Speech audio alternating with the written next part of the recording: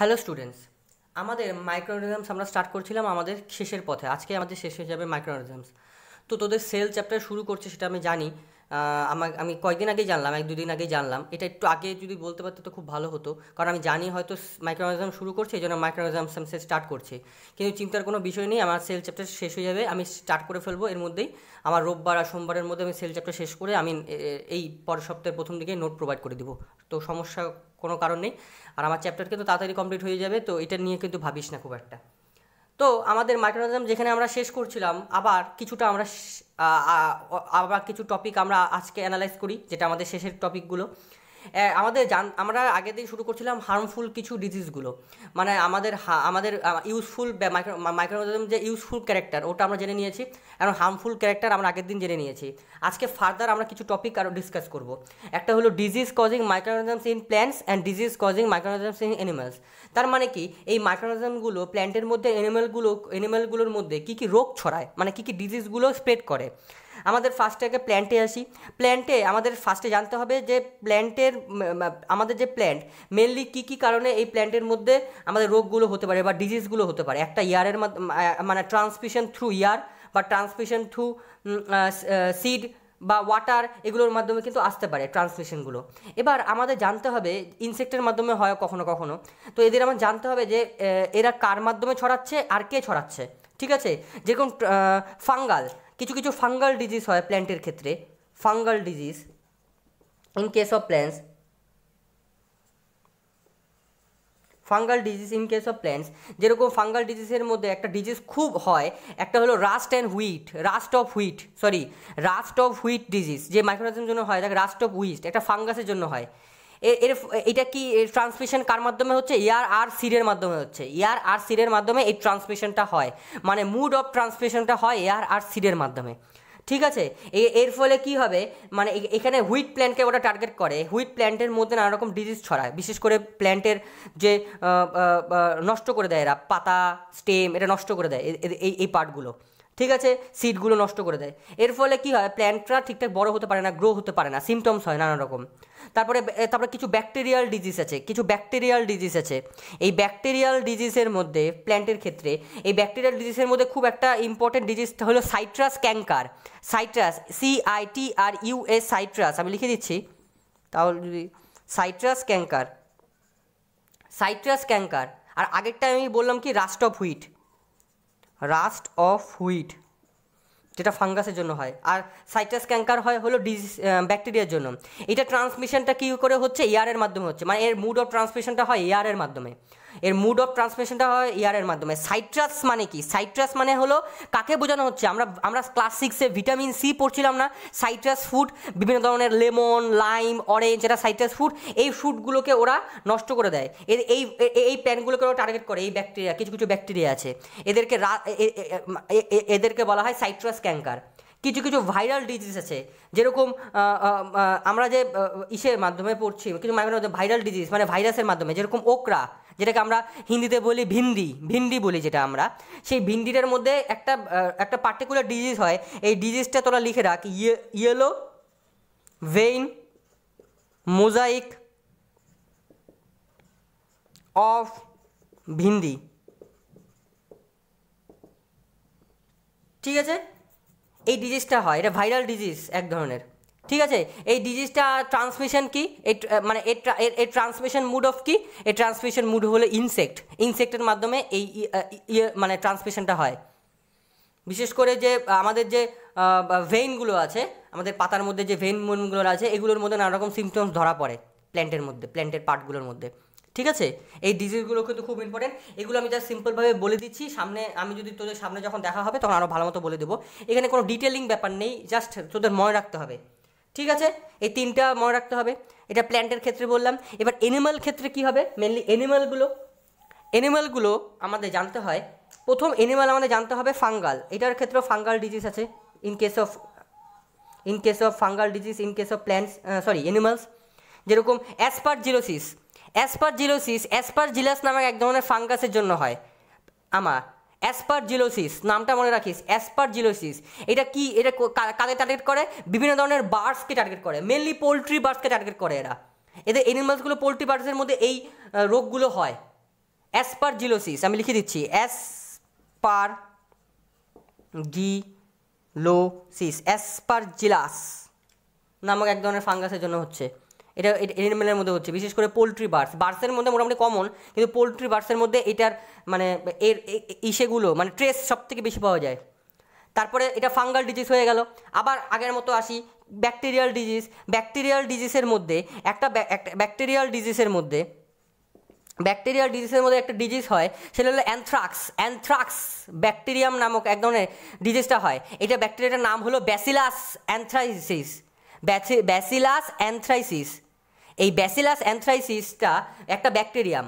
এটা প্রথম কিন্তু মানে দেখা গেছিলো আমাদের বিভিন্ন ধরনের যে ইসেগুলো আছে, মানে আমাদের যে ক্যাটেলগুলো আছে, মানে ক্যাটেল ফার্মিংয়ের ক্ষেত্রে যে ক্যাটেলগুলো আছে, প্রথম দেখা গেছিলো এটা যে ব্যাসিলাস অ্যানথ্রাক্সিস নামক ব্যাকটেরিয়ার ফলে এই পার্টিকুলার ব্যাকটেরিয়ামটা প্রচুর ক্যাটেল ফার্মিংয়ের ক্ষতি করে, মানে ক্যাটেলকে টার্গেট করে এরা, এই ডিজিজগুলো ছড়ায়। এই ব্যাকটেরিয়ামের ফলে ডিজিজটা হয় মেনলি, এটাকে বলে অ্যানথ্রাক্স ডিজিজ, ব্যাসিলাস অ্যানথ্রাক্সিস।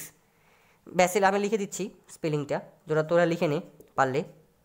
ব্যাসিলাস এটা জেনাস, আর অ্যানথ্রাক্স এটা যে স্পিসিস, এই জন্য এটা ছোটো হাতে লিখবো।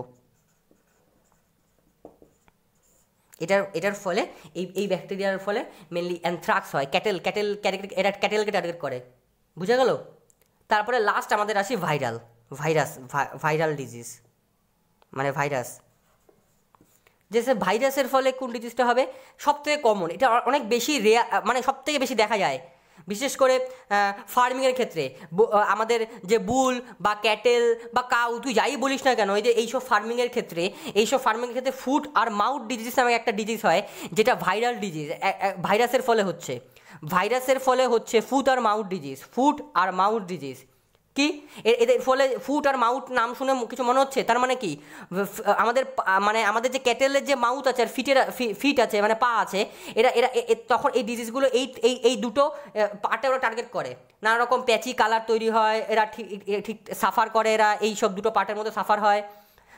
তারপরে ফিভার হয়, তারপরে এরা ঠিকঠাক স্লো হয়ে যায়, এরা ঠিকঠাক মিল্ক প্রডিউস করতে পারে না, বিভিন্ন ধরনের নানা রকম সাফারিং হয়, বুঝা গেল? প্যাচি কালার তৈরি হয় মাউথের মধ্যে, পায়ের মধ্যে। তো এগুলো এক ধরনের viral disease, foot and mouth disease বলা হয়, ঠিক আছে? এটা অ্যানিমেলের ক্ষেত্রে দেখা যায়। এই ডিজিজগুলোর নাম কিন্তু আমাদের জানতে হবে, হয়ে গেল, আর কিছুই না। এরপরে আমরা আসি হলো ফুড পয়জনিংয়ের ক্ষেত্রে। ফুড পয়জনিং আমরা দেখেছি। ফুড পয়জনিং কি? ফুড পয়জনিং মনে করো আমরা আমরা দোকান থেকে তুই একটা সিম্পল ব্যাপারে আমরা ব্রেড তো খাই, আমরা সবাই ব্রেড পছন্দ করি, ব্রেড আমরা মাখন দিয়ে খাই বা জ্যাম দিয়ে খাই। তো ব্রেড আজকে নিয়ে এসে একটা ব্রেডের পিস তুই আজকে রেখে দে, একটা যে কোনো জায়গায় তুই একটা ব্রেডের পিস রেখে দে, স্লাইডলি ওইটা টাচ করবি না, রেখে দে। দেখবো একদিন পরেই আমরা দেখব যে একদিন বা কিছুদিন পর আমরা দেখব যে এই যে স্লাইস অফ যে ব্রেডের মধ্যে কিছু পার্টিকুলার প্যাচি কালার তৈরি হয়েছে। এই প্যাচি কালার তৈরি হয়েছে, কিছু গ্রিনিশ প্যাচি কালার তৈরি হয়েছে। কেন? কারণ ওখানে কিছু ব্যাকটেরিয়া বা কিছু বিশেষ করে ফাঙ্গাল ডিজিজগুলো হয়। এই ফাঙ্গাস এরা রিপ্রোডাকশন করে গ্রো করতে শুরু করে। যেহেতু এরা কলোনি ফর্ম করে, এরা কলোনি ফর্ম করে থাকতে পছন্দ করে, তো এরা কি করে? এরা বিভিন্ন ধরনের টক্সিক সাবস্টেন্স প্রডিউস করে। এরা এক ধরনের মাইক্রোঅর্গানিজম। এই মাইক্রোঅর্গানিজমগুলো ওই ফুড পার্টিকেলের মধ্যে কিছু টক্সিক সাবস্টেন্স প্রডিউস করে, কিছু পয়জনাস সাবস্টেন্স। এর ফলে কি ফুডটা নষ্ট হয়ে যাবে, ফুডটা স্পয়েল হয়ে যাবে। এবার ওই ফুডটাকে আমি খেতে পারবো? নিশ্চয়ই খেতে পারবো না। এটা সবথেকে বেশি কোথায় হয়? ময়েস্ট কন্ডিশনে। সবথেকে বেশি যেখানে ময়েস্ট কন্ডিশন, সেখানে তাড়াতাড়ি যে কোনো ফানজাই বা যে কোনো ব্যাকটেরিয়া কিন্তু তাড়াতাড়ি গ্রো করে, তাড়াতাড়ি রিপ্রোডাকশন করে ওই মাইক্রোঅর্গানিজমসগুলো। তো এবার আমি যদি ফুডকে যদি প্রপার ওয়েতে যদি আমি প্রিজার্ভ না করি, প্রপার ওয়েতে যদি আমি ঠিকঠাক যদি না দেখি বা কেয়ার না করি, বা আমি যদি রেখে দেই যে কোনোভাবে আনকভার্ড অবস্থায় বা যে কোনো জায়গায়, তাহলে ওই ফুডটা কিন্তু স্পয়েল হয়ে যাবে বিভিন্ন ধরনের ফানজাইয়ের ফলে, বিভিন্ন ধরনের ব্যাকটেরিয়ার ফলে। এই বিভিন্ন ধরনের তাহলে একটা টক্সিক প্রোডাক্ট তৈরি হবে। কারণ এরা কি করে? এরা পয়জনাস সাবস্টেন্স তৈরি করে। এর ফলে আমাদের ফুড পার্টিকেলটা ওই ব্রেডের মধ্যে তৈরি হচ্ছে, মানে ওই ফুড পার্টিকেলের মধ্যে যেই ফানজাইটা বা ব্যাকটেরিয়া যে রিপ্রোডাকশন হয়েছে বা গ্রো হয়েছে, তার থেকে আমি একটা স্মেল পাবো, একটা ব্যাড টেস্ট তৈরি হবে। তা ওটা খেতে পারবো কি? আমি নিশ্চয়ই খেতে পারবো না। কারণ ওটা আমাদের জন্য ইটেন আপ হবে না, এডিবল জন্য হবে না, কারণ ওইটা একটা টক্সিক প্রোডাক্ট। খেতে আমাদের বডির মধ্যে নানা রকম প্রবলেম হবে, নানা রকম ডায়রিয়া হতে পারে, পেন, আমাদের অ্যাবডোমিনাল পেন হতে পারে, নানা রকম ভমিটিং হতে পারে, অ্যাজ ওয়েল অ্যাজ ফিভারও অনেক সময় হয় বিভিন্ন ধরনের ফুড প্রোডাক্ট খেলে। আমাদের কিন্তু বডির মধ্যে এরকম অনেক বাইরের ফুড প্রোডাক্ট খেলে আমাদের কিন্তু এরকম কিছু ছোটো ছোটো সিস্টেমেটিক সিমটমসগুলো লক্ষ্য পড়ে, সেটা আমরা বুঝিও না যে কখন আমরা কী খাচ্ছি, কখন আমাদের সিমটমসগুলো হচ্ছে। যেহেতু সিমটমস আর নানা রকম ডিজিজ বা নানা রকম ডায়রিয়া এটা আমাদের নিত্যসঙ্গী, আমাদের মাঝে মাঝেই হয়। এই মাঝে মাঝে হয় কেন? নিশ্চয়ই কোনো না কোনো কারণে আমাদের বডির মধ্যে এই যে টক্সিক প্রোডাক্টগুলো, এই যে ফানজাই বা ব্যাকটেরিয়ার ফলে এই টক্সিক প্রোডাক্টগুলো বা এই পয়জনাস সাবস্টেন্সগুলো আমাদের বডির মধ্যে ঢুকে যাচ্ছে বলে নানা রকম ডিজিজ হতে পারে বা নানা রকম সিমটমস বা পয়জনিং মানে সিস্টেমেটিক সিমটমসগুলো হতে পারে। বোঝা গেল? এগুলো আমাদের নানা রকম ইসের ফলে হয়, মাইক্রোঅর্গানিজমগুলো হয়, যে মাইক্রোঅর্গানিজমগুলো ক্যারি হতে পারে ইন কেস অফ ককরোচের মাধ্যমে ক্যারি হতে পারে, ইন কেস অফ ফ্লাইয়ের মাধ্যমে ক্যারি হতে পারে, র্যাটের মাধ্যমে হতে পারে, বা এমনি যদি আমি রেখে দিই তাহলে ময়েস্ট কন্ডিশনে ফানজাই গ্রো হতে পারে। তো বিভিন্ন ধরনের ভাবে হতে পারে। ঠিক আছে? বিশেষ করে আমাদের তিনটে জিনিস আমাদের মাথায় রাখতে হবে। একটা জিনিস হলো, একটা ব্যাকটেরিয়া আছে যেটা ক্লস্ট্রিডিয়াম আর অ্যাসপারজিলাস, যেটা আমি একটু আগে বললাম, বা সালমোনেল্লা বা ক্লস্ট্রিডিয়াম, এরা হলো এক ধরনের ব্যাকটেরিয়া, আর অ্যাসপারজিলাস এক ধরনের ফানজাই। এদের ফলে সবথেকে বেশি আমার মানে ফুড স্পয়েল হয়। সবথেকে বেশি ফুড স্পয়েল হয় এই দুটো কারণে, একটা ব্যাকটেরিয়ার ফলে সালমোনেল্লা আর ক্লস্ট্রিডিয়াম, আর একটা অ্যাসপারজিলাস নামক এক ধরনের ফানজাই আছে, তাদের ফলে ফুড সবথেকে বেশি স্পয়েল হয়। কারণ এরা কি করে, এরা পার্টিকুলার একটা টেম্পারেচারে ভালো গ্রো হয়, ময়েস্ট কন্ডিশনে ভালো গ্রো হয়। এই জন্য ওই কন্ডিশন পেলে ওরা তাড়াতাড়ি গ্রো হয় আর কলোনি ফর্ম করে। এরা কি করে, পার্টিকুলার ফুডের মধ্যে যদি জন্মায় বা গ্রো করে, ওরা ফুডটাকে কিন্তু স্পয়েল করে দেবে, নষ্ট করে দেবে, টক্সিক সাবস্টেন্স তৈরি হয় ওখানে। আর একটা স্মেল প্রোভাইড করে। আমরা যদি একটা ব্রেড রেখে দিই, পরের দিন দেখবো ব্রেড থেকে একটা বাজে স্মেল প্রোভাইড হচ্ছে গোটা ঘরের মধ্যে মোটামুটি। তাহলে ওটা খাওয়া যাবে না, কারণ ওখানে পয়জনাস সাবস্টেন্স তৈরি হয়েছে, ওখানে টক্সিক সাবস্টেন্স তৈরি হয়েছে, সেটা খাওয়ার পক্ষে যোগ্য না, সেটা আমাদের জন্য মানে ঠিক না। তাহলে আমাদের নানা রকম প্রবলেম হতে পারে। এই জন্য আমাদের কিন্তু ঠিকঠাক প্রিজার্ভ করতে হবে। এবার প্রিজার্ভেশনের জন্য বিভিন্ন ধরনের টেকনিক আমাদের অবলম্বন করতে হয়। প্রিজার্ভেশন কি? এমন একটা প্রসেস, যেই প্রসেসের মাধ্যমে আমরা কোনো পার্টিকুলার কন্ডিশনে, সেটা ফিজিক্যাল কন্ডিশন হতে পারে বা কেমিক্যাল কন্ডিশন হতে পারে, মানে ফিজিক্যাল ট্রিটমেন্ট হতে পারে বা কেমিক্যাল ট্রিটমেন্ট হতে পারে, এই ট্রিটমেন্টের মাধ্যমে আমরা কি করতে পারি, আমরা প্রিভেন্ট করতে পারি। মানে এমন একটা প্রসেস, যেই প্রসেসের মাধ্যমে আমরা যে কোনো ফুড মেটেরিয়ালকে সুইটেবল ফিজিক্যাল কন্ডিশনে বা chemical ট্রিটমেন্টে to prevent there spoils is called prevention. এই প্রিভেনশনটা আমরা কীভাবে করে থাকি? এই প্রিভেনশনটা আমরা ডিফারেন্ট টাইপ অফ টেকনিকে করে থাকি। এই টেকনিকগুলো কী? সবথেকে ভালো টেকনিকগুলো আমাদের চোখের সামনেই আমাদের মা বাবা করে থাকে। কি? যেরকম কোনো খাবারকে আমরা সঙ্গে সঙ্গে যখন বাইরের থেকে খাবার নিয়ে আসি, কিছু খাবার আমরা সঙ্গে সঙ্গে রান্না করি, কিছু খাবার আমরা সঙ্গে সঙ্গে রেফ্রিজারেটরে দিয়ে দেই না কুল করার জন্য। তাহলে কুলিং কেন আমরা কুল করলাম? যে একটা কোশ্চেন আসতেই পারে যে স্যার আমরা রেফ্রিজারেটরে খাবারটা কেন রাখলাম? কারণ কিছু মাইক্রোঅর্গানিজমস আছে, এমন বেশিরভাগই মাইক্রোঅর্গানিজমস আছে যারা লো টেম্পারেচারে গ্রো হতে পারে না। তাদের গ্রো করার জন্য একটা অপটিমাম টেম্পারেচার দরকার, একটা সাফিসিয়েন্ট টেম্পারেচার দরকার। কিন্তু যখনই আমরা ওই খাবারগুলোকে রেফ্রিজারেটরে রেখে দিব, ওই খাবারগুলোকে কোল্ড কন্ডিশনে রেখে দিব, তাহলে ওই কোল্ড কন্ডিশনে বা ওই লো টেম্পারেচারে বা ওই কুল টেম্পারেচারে ওই পার্টিকুলার মাইক্রোঅর্গানিজমসগুলো, সেটা ব্যাকটেরিয়া হতে পারে, ভাইরাসও হতে পারে, ফানজাইও হতে পারে, সেই কোল্ড প্লেসে কিন্তু ওরা সার্ভাইভ করতে পারবে না, ওরা গ্রো করতে পারবে না, ওরা রিপ্রোডাকশন করতে পারবে না। এর ফলে এরা ওই পার্টিকুলার অপটিমাম টেম্পারেচারে যদি রিপ্রোডাকশনই না করতে পারে, যদি গ্রোই না করতে পারে, তাহলে আমার ফুড কি স্পয়েল হবে? স্পয়েল হবে না নিশ্চয়ই। এই জন্য সঙ্গে সঙ্গে আমরা খাবারটা কি রেফ্রিজারেটরে রেখে দিই, কেন খাবারটা স্পয়েল হয় না। আমরা রেফ্রিজারেটরে কি রেখে দিই? আমরা ভেজিটেবলস রেখে দিই, ফ্রুটস রেখে দিই, ফিশ রেখে দিই, বিভিন্ন এগুলো আমরা রেখে দিই, যাতে আমার এই পার্টিকুলার এইসব ফুড আইটেমসের মধ্যে আমাদের মাইক্রোঅর্গানিজমগুলো মানে স্পয়েল না করতে পারে। বোঝা গেল? তাহলে ইন কেস অফ কুলিংয়ের ক্ষেত্রে, মানে প্রিজার্ভেশন অফ ফুড কুলিংয়ের ক্ষেত্রে, তাহলে একটা প্রসেস আমার হতে পারে কুলিং, আরেকটা হতে পারে আমার হিটিং। যে স্যার হিটিং মানে কি? আমরা হিটিং করি না, মনে কর আজকে হঠাৎ করে, যে আজকে আমাদের সবার বাড়িতে আমরা কি দুধ রাখি না? দুধ রাখার পরে দেখবো আমাদের মা বা বাবা দুধটা সঙ্গে সঙ্গে গরম করে কিছুক্ষণ ঠান্ডা করার জন্য রেখে দেয় বাইরে। কেন করে এই কাজটা কেন করে? কারণ ওই দুধের মধ্যে বাইরের থেকে যে দুধটা আসছে, ওটা তো একটা হেলদি কাউ থেকে আসা একটা র ম্যাটেরিয়াল, তাই তো একটা র লিকুইড যেটা আসছে সেটার মধ্যে তো নানা রকম ব্যাকটেরিয়া বা মানে নানা রকম মাইক্রোঅর্গানিজম থাকতেই পারে। এবার সেটা হিট দিয়ে আমরা সেই ফুডের মধ্যে থাকা, সেই পার্টিকুলার মিল্কের মধ্যে থাকা বাইরে কোনো যদি মানে ব্যাকটেরিয়া থাকে, বিশেষ করে ব্যাকটেরিয়া থাকা চান্স বেশি সব থেকে মিল্কের মধ্যে। ফুড স্পয়েলিং ব্যাকটেরিয়া প্রচুর থাকতে পারে মিল্কের মধ্যে, তো এদেরকে আমরা ডিস্ট্রয় করে দিতে পারি, কারণ কাউ থেকে এটা আসতেই পারে মিল্কের মধ্যে। তখন মিল্কটা আমরা গরম করে ওই মিল্কের মধ্যে থাকা বিভিন্ন ধরনের যে মাইক্রোঅর্গানিজমসগুলো, মেইনলি ব্যাকটেরিয়া, ওর প্রোডাকশন সিস্টেমকে ড্যামেজ করে দিতে পারি, যাতে ওরা পরবর্তীকালে কোনো ডিজিজ না ছড়ায়। ঠিক আছে, কারণ এটাকে বলা হয় বয়েলড মিল্ক। এই বয়েলড মিল্কটাকে আমরা পরবর্তীকালে ইনটেক করি। বোঝা গেল? বুঝতে পারলাম? তাহলে আমাদের এই হিটটা কি করবে, পার্টিকুলার যে কোনো হিটই কিন্তু একটা ব্যাকটেরিয়া বা যে কোনো মাইক্রোঅর্গানিজমকে কিন্তু নষ্ট করে দিতে পারে। ঠিক আছে, এই জন্য মানে হিটটা কি করবে, যে কোনো মাইক্রোঅর্গানিজমসকে প্রিভেন্ট করে দিবে যাতে স্পয়েল না করাতে পারে পরবর্তীকালে। আরেকটা আছে হলো সান ডাইং, খুব ইম্পর্টেন্ট। সান ড্রাইং মানে কি, আমরা বিভিন্ন ধরনের যে ম্যাঙ্গো পিকেলগুলো বা বিভিন্ন ধরনের পিকেলগুলো, তারপরে আমাদের যে ভেজিটেবলসগুলো যেরকম কলিফ্লাওয়ার বা পালক শাক, যেটাকে আমরা পালং শাক বলি, পালাক যেটাকে আমরা বলি, তারপরে পিস, এগুলো আমরা সান ড্রাইং করি না মেথডের বিভিন্ন ধরনের যাতে, কেন, কারণ এরা যাতে ময়েস্ট কন্ডিশন না পায়। কারণ আমরা এইসব বেশিরভাগই ক্ষেত্রে যদি ময়েস্ট কন্ডিশনে রেখে দিই তাহলে মাইক্রোঅর্গানিজমস গ্রো করবে। একটু আগে আমি তোদের বললাম যে ড্রাইং মানে কি, একটা এমনই একটা সাইন্টিফিক মানে ট্রিটমেন্ট, যেই সাইন্টিফিক ট্রিটমেন্টের মাধ্যমে আমরা ড্রাই করে কোনো পার্টিকুলার ফুডকে স্পয়েল থেকে রক্ষা করি, প্রিভেন্ট করি। কী করে? কারণ আমরা একটু আগে বললাম যে মাইক্রোঅর্গানিজমের জন্য যে কোনো একটা অপটিমাম টেম্পারেচার দরকার। তো এরা ময়েস্ট কন্ডিশন খুব ভালো প্রেফার করে, মাইক্রোঅর্গানিজম ময়েস্ট কন্ডিশন ভালো প্রেফার করে। ময়েস্ট কন্ডিশন পেলে যে কোনো মাইক্রোঅর্গানিজম ভালো মতো গ্রো করে।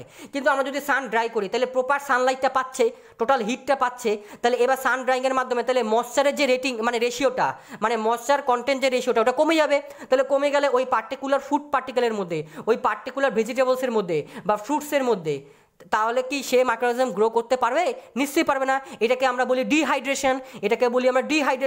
ডিহাইড্রেশন মানে কি, রিমুভাল অফ ওয়াটার। কোনো পার্টিকুলার কন্ডিশনে বা ফুড ম্যাটেরিয়াল থেকে রিমুভাল অফ ওয়াটারকে বাইরে বের করে দিলে ওই পার্টিকুলার ফুড ম্যাটেরিয়ালের মধ্যে, সেটা ভেজিটেবলস হতে পারে, সেটা যে কোনো জায়গা যে কোনো ফুড ম্যাটেরিয়াল হতে পারে, সেখান থেকে যদি আমরা ওয়াটারটাকে রিমুভ করে দিতে পারি তাহলে ওই পার্টিকুলার ফুড ম্যাটেরিয়ালের মধ্যে আমার মাইক্রোঅর্গানিজমস গ্রো করতে পারবে না। কারণ মাইক্রোঅর্গানিজমসে গ্রো করার জন্য আমার ময়েশ্চার দরকার। এবার ময়েশ্চারের রেশিও যদি আমি কমে দিতে পারি তাহলে আমি ওই ফুড আইটেমগুলোকে ভালো মতো প্রিভেন্ট করতে পারবো যাতে নষ্ট না হয়ে যায় বা স্পয়েল না হয়ে যায়। ঠিক আছে, এইভাবে আমরা করতে পারি। সান ড্রাইং কিন্তু খুব ইম্পর্টেন্ট। আমরা যদি গ্রামের দিকে যাই, আমরা বিভিন্ন ধরনের ফুড আইটেম আমরা এরকম দেখবো যে সান ড্রাইং করছে। আমরা বিভিন্ন ধরনের ভেজিটেবলস দেখবো সান ড্রাইং করছে। তুই বিভিন্ন ধরনের ভেজিটেবলস তোরা দেখবি বিভিন্ন ধরনের সিডগুলোকে সান ড্রাই করে রেখে দেয়। কেন রেখে দেয়? কারণ যাতে সিডগুলো স্পয়েল না হয়ে যায়, ময়েশ্চার যা না থাকে যাতে সিডের মধ্যে, যাতে পরবর্তীকালে ওই সিডগুলোকে আমি ভালো মতো ইউজ করতে পারবো মার্কেটিংয়ের জন্য। বুঝতে পারলাম? এই জিনিসগুলো কিন্তু আমাকে দেখতে হবে। বুঝতে পারলাম? এই জিনিসগুলো আমাদের যদি দেখতে পারি, তারপরে আমরা একটু আগে যেটা আমি বললাম, তারপরে আমরা যে এই যে ইউজ করি যে ফ্রিজের ক্ষেত্রে, তারপর ডিপ ফ্রিজের ক্ষেত্রে আমরা ইউজ করি। ডিপ ফ্রিজের ক্ষেত্রে আমরা ডিপ ফ্রিজ মানে কি, যেখানে আমরা বিভিন্ন ধরনের মিট বা বিভিন্ন ধরনের ফিশ বা বিভিন্ন ধরনের এইসব সিমিলার প্রোডাক্ট, ফ্রুটস বা ভেজিটেবলস আমরা 0 ডিগ্রি সেলসিয়াসে রেখে দিই ফ্রিজের কম্পার্টমেন্টে, যেটা 0 ডিগ্রি সেলসিয়াস, এটা ডিপ ফ্রিজ। এখানে এই পার্টিকুলার যে ফুড আইটেমগুলো রেখে দিচ্ছি বা এরা কী হবে, তাহলে ওই পার্টিকুলার টেম্পারেচারে নিশ্চয়ই মাইক্রোঅর্গানিজমগুলো গ্রো করতে পারবে না, কারণ এরা প্রিভেন্ট করে দিবে ওই মাইক্রোঅর্গানিজমসের গ্রোয়িং এবিলিটিটাকে প্রিভেন্ট করে দেয়। তাহলে এই ফুড আইটেমগুলো নষ্ট হবে না। এরা কী করবে, যে কোনো ফিশ বা যে কোনো মিট এই পার্টিকুলার টেম্পারেচারে রেখে দিলে কোনোদিন নষ্ট হয় না। ঠিক আছে, এই জন্য এই পার্টিকুলার টেম্পারেচারে যদি আমি ডিপ ফ্রিজের কম্পার্টমেন্টে রেখে দিই তাহলে মাইক্রোঅর্গানিজম গ্রো করতে পারবে না। তাহলে এটা prevention of food in case of our deep freezing, সবথেকে ভালো প্রিভেনশন। এই ফুড আইটেমকে আমরা এইভাবে প্রিভেন্ট করে ভালো মতো রেখে দিতে পারি। তাহলে ডিপ ফ্রিজিং আরেকটা ইম্পর্টেন্ট জায়গা। বোঝা গেল? বুঝতে পারলাম। এবার আরেকটা ইম্পর্টেন্ট জায়গা, যেরকম সুগার কি, সুগারও ক্ষেত্রে আমরা প্রিভেনশন করে থাকি। আমরা কি দেখছি যে জ্যাম অর জেলির ক্ষেত্রে বিভিন্ন ধরনের আমরা সুগার ইউজ করে থাকি, ঠিক আছে। আর এই সুগার কি করে, সুগারের না একটা ইম্পর্টেন্টটা না খুব সুন্দর একটা ফেনোমেনা আছে, কি করে, সুগার রিডিউস করে দেয়। যে কোনো ময়েশ্চার কন্টেন্ট যদি ফ্রুটের মধ্যে থাকে বা যে কোনো ভেজিটেবলসের মধ্যে থাকে, তাদের ময়েশ্চার যে কন্টেন্টটা আছে, ময়েশ্চার কন্টেনিং যে রেশিওটা আছে ওটা কমিয়ে দিবে। এর ফলে বিভিন্ন ধরনের মাইক্রোঅর্গানিজম, মেনলি ব্যাকটেরিয়া, এরা কি করতে পারবে না, ওরা স্পয়েল করতে পারবে না, ঠিক আছে। তার মানে কি, এই যে ফ্রুটসগুলো which are prevented in the form of jams and jellies by using sugar as a preservatives, we diminish the ময়েশ্চারেবিলিটি। তাহলে ময়েশ্চারেবিলিটিটাকে আমি ডিমিনিশ করতে পারবো, আমি কমিয়ে দিতে পারবো। তাহলে আমি এই সব ফ্রুটস প্রিজার্ভ করতে পারবো in the form of food materials like jams and jellies, ঠিক আছে। এরা অনেক দিন ধরে আমরা রেখে দিই, নষ্ট হয় কি, নষ্ট হয়। আমরা মনে করো একটা ফ্রুট যদি 2 দিন রেখে দিই, ফ্রুটটা নষ্ট হয়ে যাবে। কিন্তু আমি যদি ওই ফ্রুটটা পরবর্তীকালে যদি ইউটিলাইজ করে জ্যাম ও জেলি তৈরি করি, সেটা অ্যাপেলের ক্ষেত্রে হতে পারে, অরেঞ্জের ক্ষেত্রে হতে পারে, স্ট্রবেরির ক্ষেত্রে হতে পারে, পাইনঅ্যাপলের ক্ষেত্রে হতে পারে, গোয়াবার ক্ষেত্রে হতে পারে, এই সব ফ্রুট যদি আমরা জ্যাম আর জেলি তৈরি করি, তাহলে আমরা অনেক দিন রেখে দিতে পারবো। 1 মাস, 2 মাস, 3 মাস, 4 মাস, 5 মাস, 6 মাস রেখে দিতে পারবো। এটা নষ্ট হবে? তাহলে আমরা ওটা প্রিভেন্টিভ মেজার হিসেবে কাজ করছি। প্রিভেন্টিভ মেজার হিসেবে আমরা ওই ফুডগুলোকে জ্যাম অর জেলি তৈরি করে, পিকলস তৈরি করে আমরা অনেক দিন ধরে রেখে দিতে পারি। বুঝতে পারলাম? কারণ কি করে, sugar reduces the moisture content from the fruits.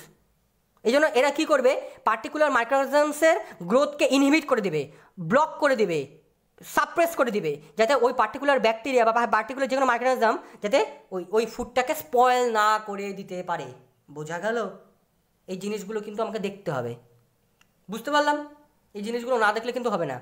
তারপরে আবার কি, যেরকম কমন সল্টের মাধ্যমে আমরা বিভিন্ন ধরনের যে ফ্রুটসগুলো আছে, জ্যাম তারপরে ম্যাঙ্গোজ বা লেমন বা পিকেলসগুলো আছে, যেই পিকেলসগুলো তৈরি করে থাকি। কারণ কমন সল্ট একটা ভালো প্রিজারভেটিভ, যেই প্রিজারভেটিভকে আমরা ইউজ করি বিভিন্ন ধরনের ফ্রুটসের ক্ষেত্রে, বা ইভেন আমরা মিট বা ফিশের ক্ষেত্রেও কিন্তু ইউজ করে থাকি, ঠিক আছে। ফিশের ক্ষেত্রেও কিন্তু কমন সল্ট ইউজ করে থাকি, যাতে, কারণ সল্ট কি করবে, সল্ট প্রিভেনশনের ক্ষেত্রে খুব ভালো প্রিভেনশন করে সল্ট। এদের মধ্যে যদি আমি সল্টটাকে যদি আমি স্প্লিট করে রেখে দেই, তাহলে এদের মধ্যে কিন্তু ব্যাকটেরিয়া বা যে কোনো মাইক্রোঅর্গানিজমস কিন্তু গ্রো করতে পারবে না। এরা কিন্তু ইনহিবিট করে, গ্রোয়ের ট্রান্সমিশন রেটকে কমিয়ে দেয়, ফুড স্পয়েলিংয়ের মাইক্রোঅর্গানিজমের প্রসেসটাকে কমিয়ে দেয়। বুঝতে পারলাম? এই জিনিসগুলো কিন্তু দেখতে হবে। যেরকম আমরা দেখে দেই যে আমরা যদি একটা মনে কর ম্যাঙ্গো যদি আমরা নুন দিয়ে রেখে দেই, তাহলে কিন্তু ওখানে আমাদের কোনো পার্টিকুলার কিন্তু আমাদের স্পয়েল হবে না, আমাদের যে কোনো মাইক্রোঅর্গানিজম গ্রো করতে পারবে না। বুঝা গেল? বুঝতে পারলাম? এই জন্য জিনিসগুলো দেখতে হবে। তারপরে পরবর্তীকালে দেখতে হবে common salt, in the case of our pickles, এরা কি করবে, লং টাইম ধরে আমি রেখে দিতে পারবো, স্পয়েল হবে না সহজে, ঠিক আছে।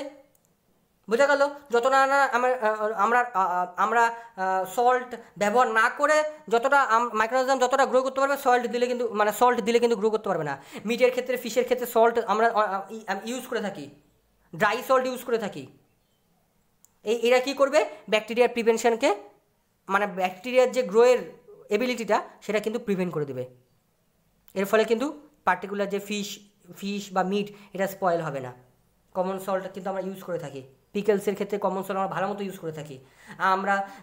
আমরা ম্যাঙ্গো যখন কেটে দেই, তখন নুন দিয়ে আমাদের ড্রাই করা হয় না রোদের মধ্যে, কেন করা হয়, যাতে এই যে মাইক্রোঅর্গানিজমস যে ইনহিবিট গ্রো করে, ওই গ্রোয়িং প্রসেসটাকে ইনহিবিট করে দেওয়া হয়, যাতে না গ্রো করতে পারে। ওকে, বুঝতে পারলাম? তারপরে ভিনেগার, মাস্টার্ড অয়েল, এদের ক্ষেত্রেও ইউজ করে থাকি। ভিনেগার আর মাস্টার্ড অয়েল এরা কী করে, ফ্রুটস প্রিভেনশন করে। বোঝা গেল? আমরা কেটে রেখে দিই না, এরা মাস্টার্ড অয়েলের মধ্যে অনেক দিন ধরে রেখে দিই না, যেটা আমরা অনেক সময় আমরা টেস্টের জন্য বা আমরা খাবারের জন্য খাই। এরা কী করবে, অনেক দিন ধরে মাস্টার্ড অয়েলের মধ্যে রেখে দেই, ভিনেগারের মধ্যে রেখে দেই। ভিনেগার কী করে, প্রিভেন্টিভ মেজার হিসেবে কাজ করে, দারুণ একটা প্রিজারভেটিভ হিসেবে কাজ করে। এই মাস্টার্ড অয়েল আর ভিনেগার আমাদের কি করে, ফুডকে বা পার্টিকুলার ভেজিটেবলসকে স্পয়েল হতে দেয় না। এর ফলে ব্যাকটেরিয়া কি করে, সার্ভাইভ করতে পারবে না ওই কন্ডিশনে, ওর রেশিওটা কমে যাবে, সার্ভাইভ অফ দ্য রেশিওটা কমে যাবে, কারণ ও কিন্তু পারবে না ওই পার্টিকুলার যে লিকুইডের মধ্যে, মাস্টার্ডই হোক বা ভিনেগার হোক। ভিনেগার কি এক ধরনের অ্যাসিডিক অ্যাসিড, ঠিক আছে। আমরা রান্না করার ক্ষেত্রে ভিনেগারের ক্ষেত্রে, আমরা মাংসের ক্ষেত্রে, আমরা বিভিন্ন ধরনের এই যে ফ্রুটসের ক্ষেত্রে বা ভেজিটেবলস ক্ষেত্রে ভিনেগার ইউজ করে থাকি। এই ভিনেগারের মধ্যে যদি মনে করো আমলা কেটে তুই ভিনেগার মানে মাস্টার্ড অয়েলের মধ্যে রেখে দে বা ভিনেগারের মধ্যে রেখে দে, নষ্ট হবে না, স্পয়েল হবে না। বুঝতে পারলাম? এবার আরেকটা ব্যাপার খুব ইম্পর্টেন্ট, এই দুটোর নাম তো তোকে জানতেই হবে। একটার নাম হলো সোডিয়াম মেটাবাইসালফেট, একটা সোডিয়াম বেনজয়েট। কি বললাম এটা লিখে নে, তারপর আমি বলছি জিনিসটা কি। সোডিয়াম বেনজয়েট আর সোডিয়াম মেটাবাইসালফেট।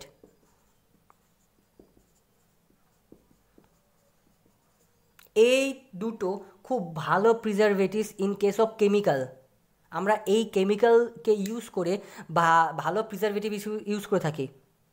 যেরকম কিছু কিছু ক্ষেত্রে সোডিয়াম মেটাবাইসালফেট বা সোডিয়াম বেনজয়েট বা কিছু কিছু জায়গায় সাইট্রিক অ্যাসিড, এগুলোকে ইউজ করে আমরা ফুডকে প্রিজার্ভ করে থাকি। যেরকম জুস হোক বা বিভিন্ন ধরনের জেলি হোক, আজকাল যে বিভিন্ন ধরনের জেলি ইউজ হয়, জ্যাম আমরা খাচ্ছি বা বিভিন্ন ধরনের জুস খাচ্ছি, এর মধ্যে এই কেমিক্যালগুলো ইউজ করা হয় যাতে স্পয়েল না হয়ে যায়, অনেক দিন ধরে আমি রেখে দিতে পারবো। এর এক্সপায়ারি ডেট মানে আমরা এক্সপায়ারি ডেট মানে কি, কিছু একটা জিনিসগুলো ইউজ করছি বলে তো এক্সপায়ারি ডেট আমরা বাড়িয়ে দিতে পারি।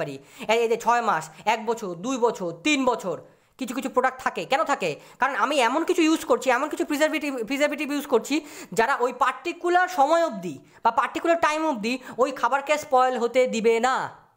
বুঝতে পারলাম? তাহলে এই ধরনের কেমিক্যাল আমরা জ্যাম বা জেলির ক্ষেত্রে বা জুসের ক্ষেত্রে ইউজ করি যাতে অনেকটা লাইফ স্প্যান অবধি ওই পার্টিকুলার যে প্রোডাক্টটা, ফুড প্রোডাক্টটা নষ্ট হতে দিবে না। বুঝা গেল?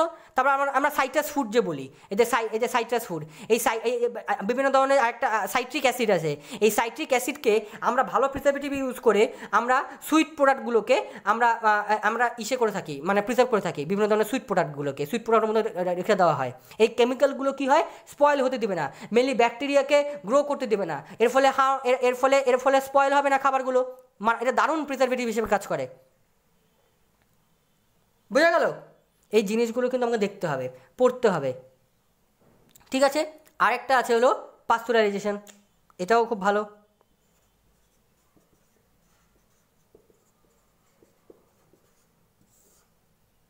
কি বোঝা গেল? যেরকম মনে কর আমরা মিল্ককে প্রিজারভেটিভ করে রাখি, এটাকে বলে পাস্তুরাইজেশন।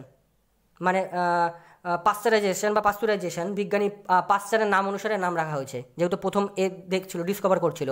কি করছে পাস্তুরাইজেশন? কি কোনো মিল্ক যদি নিয়ে আসি সেটাকে প্রিজার্ভ করবো কী করে, ঠিক আছে। মানে মনে করো আমরা মিল্ক ডাইরেক্ট থেকে আমরা মিল্কটাকে নিয়ে আসলাম, ওটা 15 to 30 সেকেন্ড যদি টানা আমি 70 ডিগ্রি সেলসিয়াসে যদি হিট দেই, তাহলে ওই প্রসেসটাকে বলা হয় পাস্তুরাইজেশন। লুইস পাস্তুর প্রথম দেখছিল বলে নাম রাখা হয়েছে পাস্তুরাইজেশন, ঠিক আছে। এই পাস্তুরাইজেশন কি, মানে first milk heated to about 70 degree Celsius for 15 to 30 seconds. বোঝা গেল? To kill some bacteria.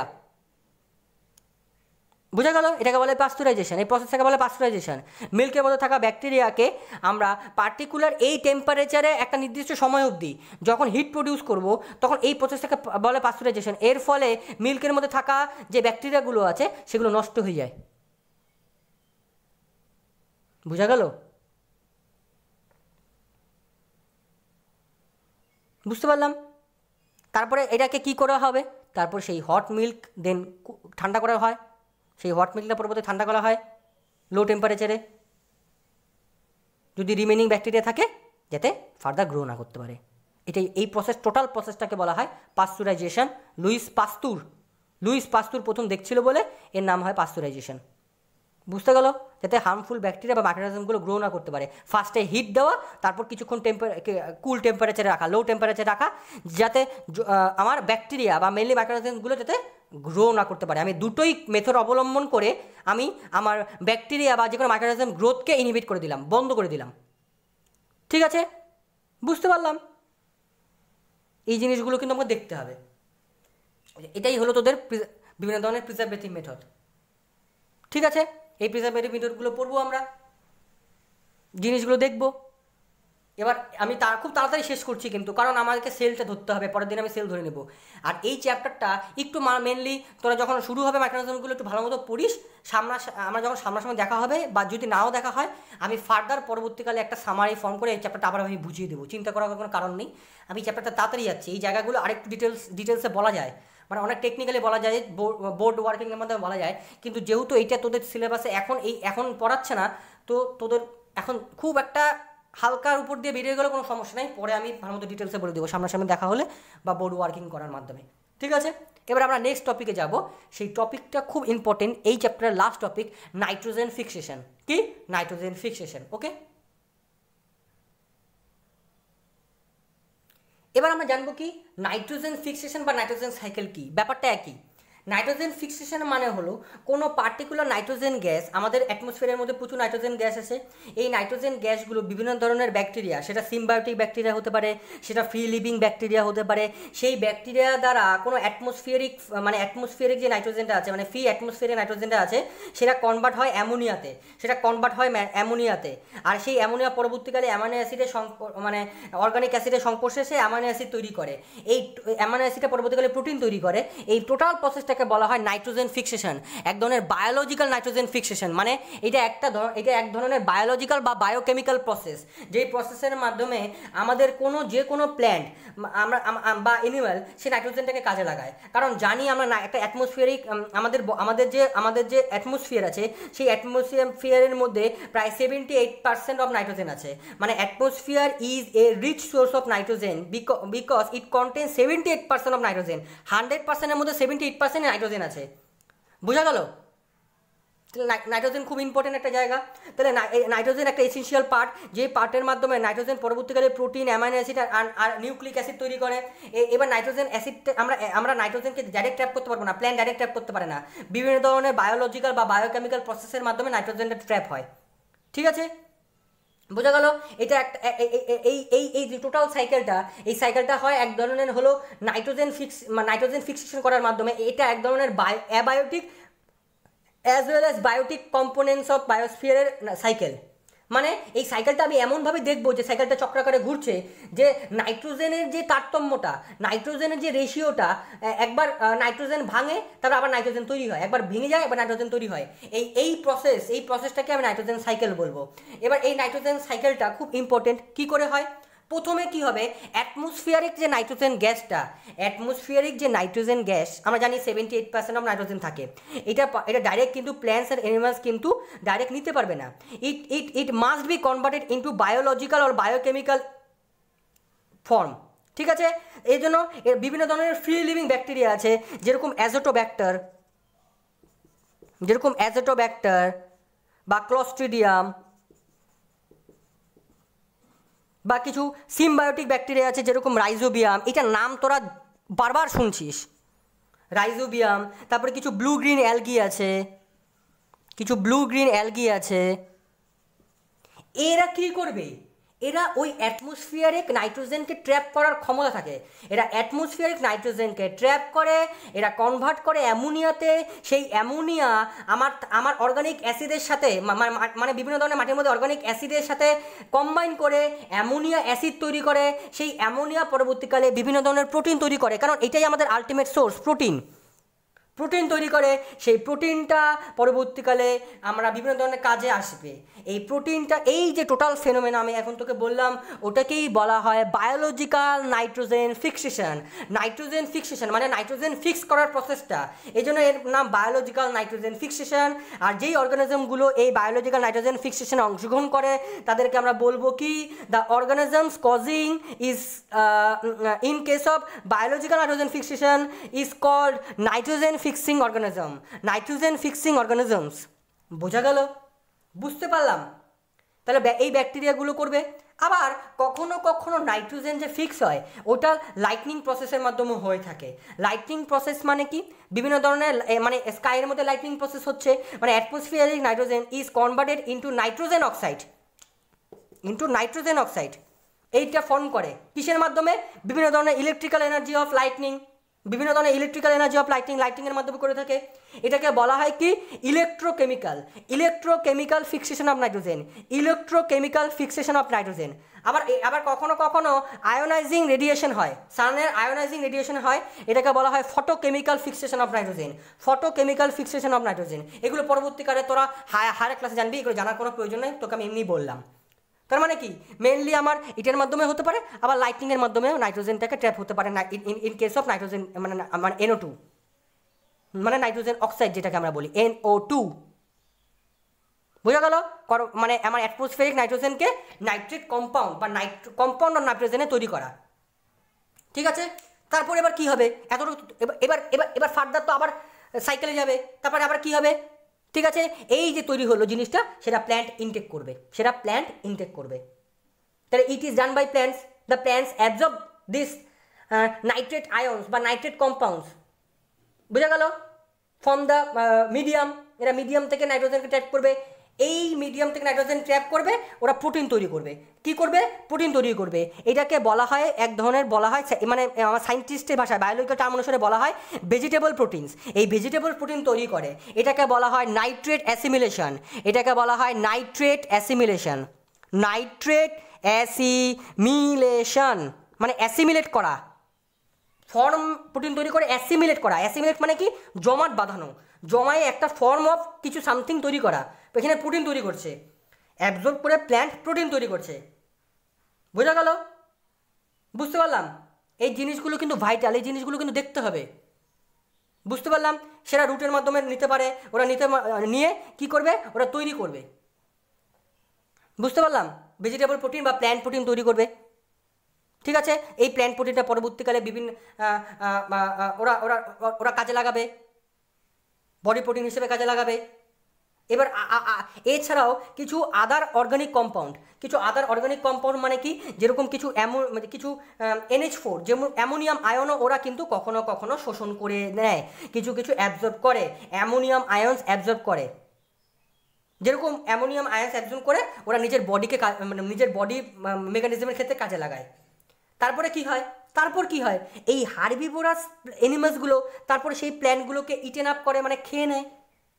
ঠিক আছে? বোঝা গেল? তারপরে সেই হার্বিভোরাস অ্যানিমালসগুলো আবার ইটেন আপ হয় কার্নিভোরাস অ্যানিমালসের মাধ্যমে। তারপরে এই যে প্রোটিনগুলো তাহলে এক জায়গা থেকে অন্য জায়গায় যাচ্ছে না। ফার্স্টে প্ল্যান্ট নিজের মরফোলজির কাজে লাগাচ্ছে, তারপরে হার্বিভোরাস অ্যানিমাল খাচ্ছে, তারপর কার্নিভোরাস অ্যানিমাল খাচ্ছে, তারপরে এই যে প্ল্যান্ট প্রোটিনগুলো, এই যে মেনলি প্রোটিন আমি যেটা বলবো, এই প্রোটিন বারবার কিন্তু জায়গা পরিবর্তন করছে না। জায়গা পরিবর্তন মানে কি? প্রোটিনের বারবার সিনথেসিস হচ্ছে না, মানে একটা সাইকেল পাল্টাচ্ছে না। বোঝা গেল? বুঝতে পারলাম? কারণ এই যে প্ল্যান্ট প্রোটিন, এই plants R eaten up by different type of animals. সেটা হার্বিভোরস হতে পারে, সেটা কার্নিভোরস হতে পারে। এবার যখন ইটেন আপ হবে, সেই প্ল্যান্ট প্রোটিনটাই পরবর্তীকালে আমার অ্যানিমাল প্রোটিন হিসেবে তৈরি হবে, যখন অ্যানিমালের বডিতে চলে যায়। ব্যাপারটা সিম্পলভাবে বোঝ, তাহলেই হয়ে যাবে। অ্যানিমাল প্রোটিন হিসেবে চলে যাবে, তারপরে এবার অ্যানিমাল প্রোটিন হিসেবে তৈরি করবে। তাহলে এই অ্যানিমাল প্রোটিনগুলো খুব ইম্পর্টেন্ট। বুঝতে পারলাম? তো এই অ্যানিমাল প্রোটিনগুলো কী হবে?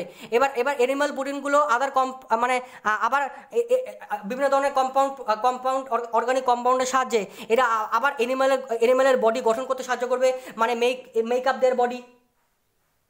ঠিক আছে? বুঝা গেল? তাহলে এর মধ্যে নাইট্রোজেন প্রেজেন্ট আছে, কারণ জানি নাইট্রোজেন একটা ইম্পর্টেন্ট ম্যাক্রোনিউট্রিয়েন্টস। এটা একটা ইম্পর্টেন্ট সোর্স, চক্রাকারে ঘুরতে শুরু থাকে খালি। বুঝতে পারলাম?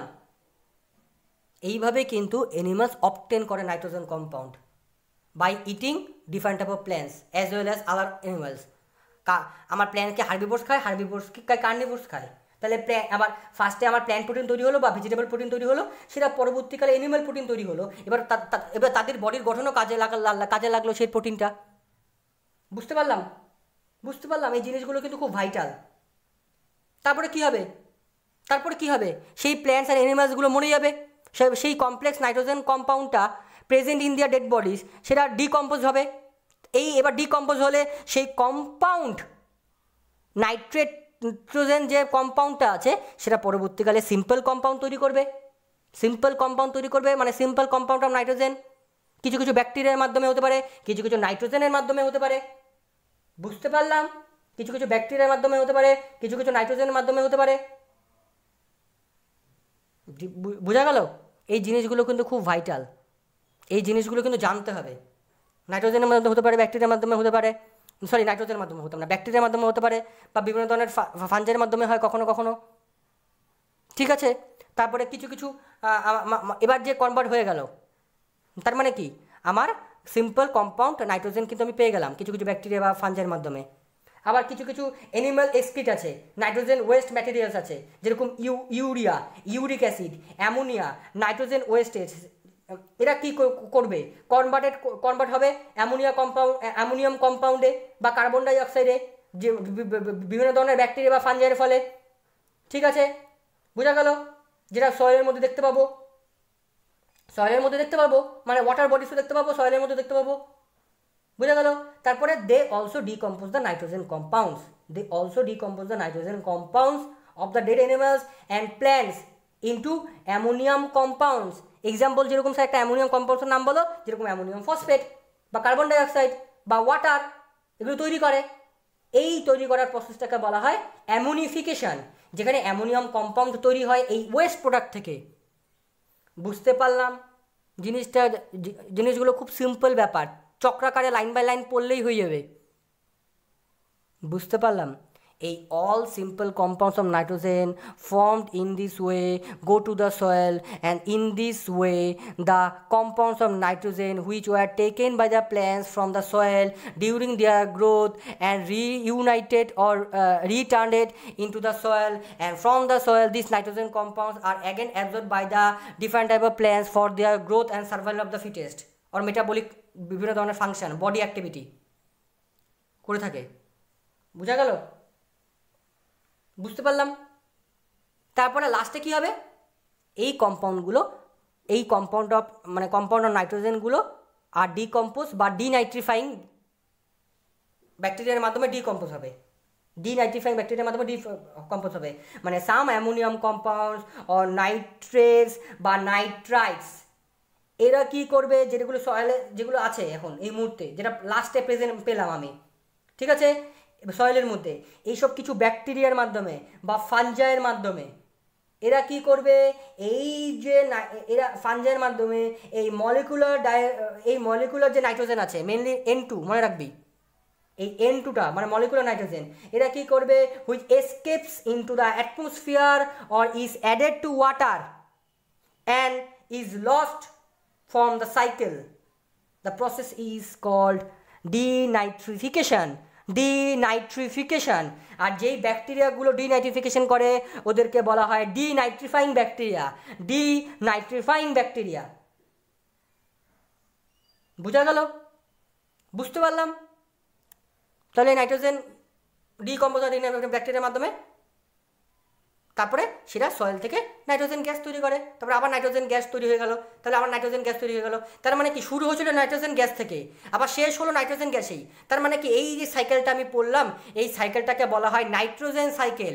মানে নাইট্রোজেন গ্যাসকে ফ্রি লিভিং ব্যাকটেরিয়ার আগে নাইট্রেট বিভিন্ন ধরনের কম্পাউন্ড তৈরি করে বিভিন্ন ধরনের সাইকেল করার মাধ্যমে আবার সয়েলের বিভিন্ন ধরনের কম্পাউন্ড তৈরি হয়, বিভিন্ন ধরনের অ্যামোনিয়াম কম্পাউন্ড, নাইট্রাইট কম্পাউন্ড, সেই কম্পাউন্ডগুলো পরবর্তীকালে আবার নাইট্রোজেন গ্যাস তৈরি করে আবার অ্যাটমসফিয়ারেই মিশিয়ে দেয়। তাহলে এই যে টোটাল সাইকেলটা আমি বললাম, এই টোটাল সাইকেলটাকেই বলা হচ্ছে নাইট্রোজেন সাইকেল। বোঝা গেল নাইট্রোজেন সাইকেলটা কি, ব্যাপারটা কি? বুঝতে পারলাম? মানে লাস্ট কি তৈরি হলো? আমার অ্যামোনিয়াম কম্পাউন্ড তৈরি হলো, নাইট্রেট এগুলো কম্পাউন্ড তৈরি হলো, যেটা সয়েলের মধ্যে আছে। সেই ডিনাইট্রিফাইং ব্যাকটেরিয়াগুলো ওই কম্পাউন্ডগুলোকে আমার অ্যাটমসফিয়ারে নাইট্রোজেন তৈরি করে, নাইট্রোজেন গ্যাস তৈরি করে, মানে N2 তৈরি করে সেটা অ্যাটমসফিয়ারের মধ্যে অ্যাডেড করে দিবে। বুঝা গেল? বুঝতে পারলাম? Which এসকেপস into the atmosphere or is added to water and is lost from the cycle. And the process is called denitrification, আর ওই ব্যাকটেরিয়াকে বলা হয় ডিনাইট্রিফিং ব্যাকটেরিয়া। আবার তাছাড়া কখনো অ্যাটমসফিয়ারিক নাইট্রোজেন ইউজ হয়, can be use be fixed through industrial purposes বা industrial processes. কীভাবে? যেরকম কিছু কিছু ফার্টিলাইজার আছে, এই ফার্টিলাইজারের মাধ্যমে আমরা বিভিন্ন ধরনের নাইট্রোজেনকে কাজে লাগাই, বোঝা গেল? যেরকম অ্যামোনিয়া বা নাইট্রেটস, এটাকে বলা হয় ইন্ডাস্ট্রিয়াল ফিক্সেশন, আগের লাইনগুলো ভালো মতো বইয়েরগুলো পড়বি, অটোমেটিকলি যে সাইকেলটা তোদের বইয়ে দেওয়া আছে ওই সাইকেলটার সাথে তোদের বইয়েরটা মিলাবি, খুব সুন্দরভাবে মিলাবি, দেখবি অটোমেটিকলি বুঝে যাচ্ছিস। তারপর ফার্স্টে মানে অ্যাটমসফিয়ারে নাইট্রোজেন গ্যাস, তারপরে নাইট্রোজেন ফিক্সিং ব্যাকটেরিয়াগুলো অ্যাটমসফিয়ারে নাইট্রোজেনকে ট্র্যাপ করলো, তারপরে কম্পাউন্ড, তারপরে সেই কম্পাউন্ডগুলো কম্পাউন্ড নাইট্রোজেন কী করলো, সয়েলে মিশলো, তারপরে তাছাড়া ডিনাইট্রিফাইং ব্যাকটেরিয়াগুলো ডিকম্পোজ করলো, তারপরে আবার ফার্দার মাঝখান থেকে ওই কম্পাউন্ডগুলো প্ল্যান্ট শোষণ করবে, প্ল্যান্ট প্রোটিন তৈরি করবে, তারপরে অ্যানিমাল প্রোটিন তৈরি হবে, অ্যানিমালরা খাবে, হার্বিভোরস, তারপরে কার্নিভোরস, তারপরে ওরাও মারা যাবে, ওরা মারা গেলে কী হবে, সয়েলের মধ্যে ডিকম্পোজ হবে, nitrogen wasted of dead plants or dead animals and different type of animal excretion, তারপরে এগুলো আবার ডিকম্পোজ হবে, এগুলো ডিকম্পোজ হলে আবার সয়েলের মধ্যে এনরিচ হবে নানা রকম নাইট্রেট কম্পাউন্ড বা অ্যামোনিয়াম কম্পাউন্ড, তারপরে সেটা আবার পরবর্তীকালে ডিনাইট্রিফাইং ব্যাকটেরিয়ার মাধ্যমে আবার নাইট্রোজেন গ্যাস তৈরি করে আবার অ্যাটমসফিয়ারে চলে যাবে। এই টোটাল সাইকেলটাকে আমি বলছি নাইট্রোজেন সাইকেল। ওকে, একটু ভালো মতো পড়লেই হয়ে যাবে, তেমন কিছু কিন্তু কঠিন না। আর যদি সমস্যা হয় আমি পরবর্তীকালে সামনাসামনি হোক বা আবার পরে ডিটেলসে হোক বলে দেবো। যেহেতু এখন মাইক্রোঅর্গানিজমস চ্যাপ্টারটা তোদের শুরুই হয়নি, আমি অলরেডি শেষ করে দিয়েছি, নোটটা আমি পরে প্রোভাইড করব, এখন করব না। আমি 2-1 দিন মধ্যে আমি সেলটাকে শুরু করে দেবো। সেল বেশিক্ষণ লাগবে না শেষ করতে, সেলটা খুব ইজি একটা চ্যাপ্টার, আর তোদের সিলেবাস অনুযায়ী সেলটা খুব ছোটোই আছে, ঠিক আছে? সেলটা তাড়াতাড়ি শেষ হয়ে যাবে, তারপরে আমি এই পরের সপ্তাহের প্রথম দিকেই আমি সেল চ্যাপ্টার শেষ করে নোটও প্রোভাইড করে দিব, সমস্যা নেই। তোরা বাড়িতে শুধু খালি পড়তে থাক, সেলটা স্কুল থেকে যা যা প্রোভাইড হচ্ছে তোরা একটু পড়তে থাক। আর যদি কোনো নোট যদি স্কুল থেকে নোট দেয়, বাট হয়তো কোনো নোট দিয়ে দিল যে নোটটা অলরেডি তৈরি করে দিল, তা আমরা নতুন করে নোট তৈরি করার কোনো লাভ নেই, আমি ওটাকে আমরা মডিফাই করে তোদেরকে দিতে পারি। তাহলে যদি কোনো নোট দেয় তাহলে তোরা আমাকে একটু পার্সোনালি আমার হোয়াটসঅ্যাপে কিন্তু সেন্ড করে দিস, ঠিক আছে? পার্সোনালি সেন্ড করে দিস, তাহলেই হবে। ওকে, থ্যাংক ইউ।